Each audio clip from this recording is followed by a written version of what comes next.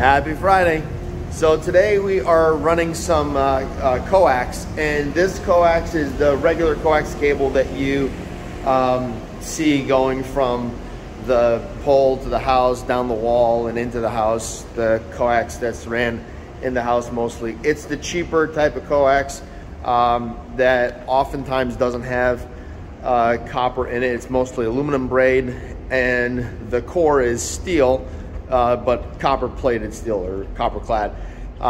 So now there's not to say that there's not other metals in here. Oftentimes you'll have some that has a little bit of copper in it. The ends are most of the time brass, sometimes aluminum on there. So take a look. You'll see at the end of the process there's still some copper, still quite a bit of copper actually. There's some value in here, but it's typically something that was not processed in large scale. So take a look, let me know what you guys think. Happy Friday.